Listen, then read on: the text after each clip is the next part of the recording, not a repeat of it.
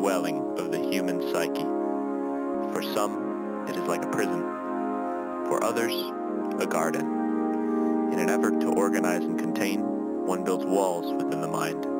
For some, these walls will become a home. But for those of us who live with paranoid terror, anxious worrying, endless overthinking, we eventually forget what the walls were built to contain. Too afraid to tear them down, the mind becomes a labyrinth. Endless pathways leading to nowhere but oblivion. Yet we must keep moving. We must keep searching. This is my logbook entry. I can't see the sky anymore, so I don't really know what time of day it is. There's a bit of fog, and just looking around, yeah, I have no idea where I am. I've always found it funny that I still really can't take a joke. I've often disagreed, but I still really can't tell you no.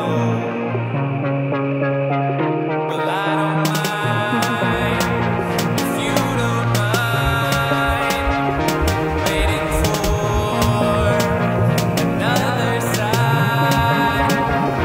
I don't mind if you don't mind cutting things a little close this time. This feels familiar. How can I be who I need to be with my head like a labyrinth? I recognize this. With my head like a labyrinth. Be this way. Can barely see right in front of me. With my head like a labyrinth. I know I've been here before. Wait, With my head like a labyrinth. who is that?